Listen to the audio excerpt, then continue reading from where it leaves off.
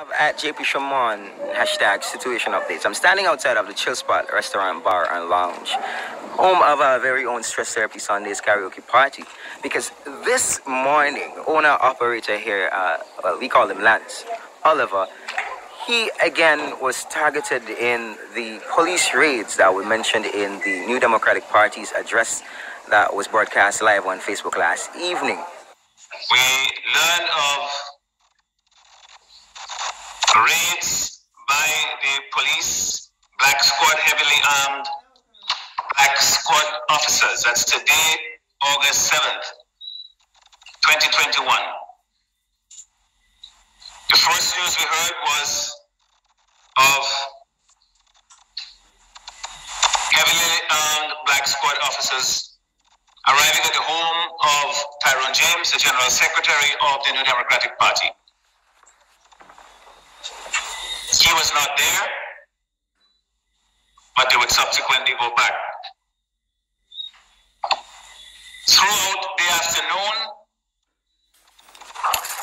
there were raids on the homes of at least 10 persons that we are aware of. 10 persons. They include, as I said, NDP General Secretary Tyrone James, the New Democratic Party's host of the New Time program, and the moderator of this press conference, Mr. Colin Graham, businessman Lance Oliver,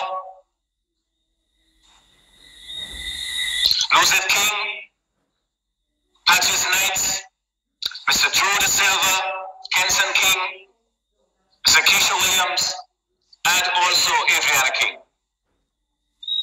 The only thing that these persons have in common is that they are perceived to be persons who were directly involved in the demonstration in Kingston last Thursday. There's no indication whatsoever at that time, and none know that any of these persons have committed any offense.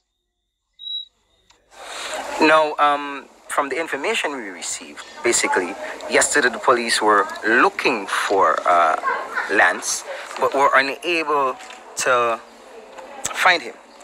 And this morning they returned, found him at the place of business, and at the end of their search of the premises, they took away his licensed firearm. We are unable to ascertain at this point what reason, if any at all, were given for that particular move. But word from his lawyer is that it's basically an arbitrary, politically vindictive move.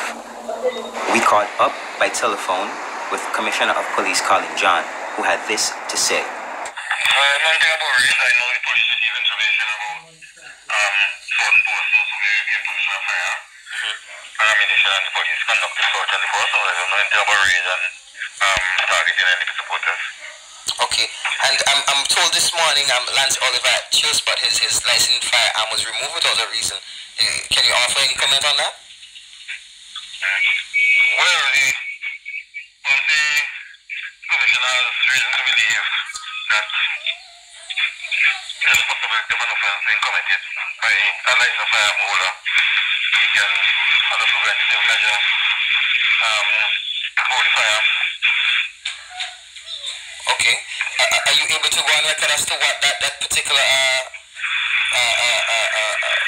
the matter is subject of investigation, and I think I've given enough information on that issue at the moment. So far, of all the other persons who are targeted, no other reports have come in as to for the police attention. Kenson King, one of the persons of interest in these police operations, shared this reaction with at JP Shimon, hashtag situation updates. So, I really have to laugh. Are we living in a democracy? Are we really living in a democracy? Can you imagine that right now the government is using Gestapo-style tactics to what? Intimidate, put throw something into the spokes of the wheel of the protests and so forth that are going on. These are not opposition protests. These protests are geared towards bringing sensitization to people. You know, we are sensitizing people about the issues in the country. You have $95 million being missing. You have that the government cannot account for. You have them changing the law so that your constitutional rights, you know, are literally being stripped away. And then nobody must say anything.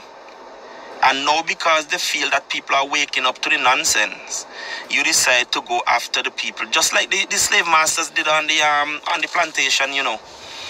You know, the strong ones and the leaders go and take them out, and so the rest will be scared. But not this time. We are like to say in Louverture, you can chop down the tree, but the roots are already buried deep, so somebody else will rise up.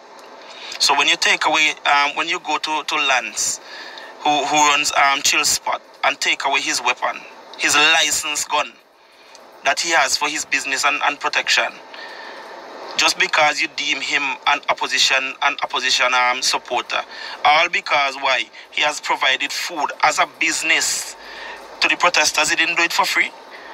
It was paid for. It's a business that he conducts. And if people don't see this as a threat to democracy, I don't know, again, what this government has to do for people to realize that this government here right now is a threat to democracy.